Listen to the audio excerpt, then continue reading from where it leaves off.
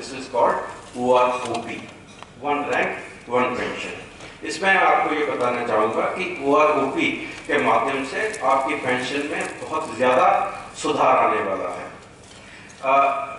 बहुत ही सरकार इस बारे में प्रयासरत थी कि इस OROP को लागू किया जाए, क्योंकि इसकी फाइनेंशियल इम्प्लीकेशन इतनी इसमें ज़्यादा थे कि गवर्नमेंट सरकार की मंशा होते हुए भी इसको लागू करने में थोड़ी दिक्कतें आ रही थी।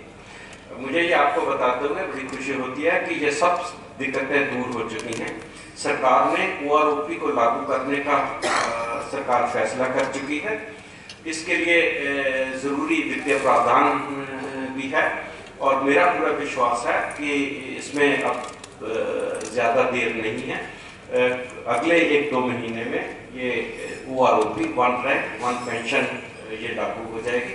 और मैं आपको ये भी जो इसके लिए, क्योंकि मैं पर्सनली इस प्रक्रिया में इन्वॉल्व था, कि इसमें किसी भी जितनी ईयर्स ऑफ क्वालिफाइंग सर्विस है, उस क्वालिफाइंग सर्विस पे और हर रैंक पे हमने एक वेटेड एवरेज निकाली है, और जिनकी भी पेंशन उस वेटेड एवरेज से कम है उनकी पेंशन उस रैंक के वेटेड एवरेज जो निकाली है उसके बराबर हो जाएगी।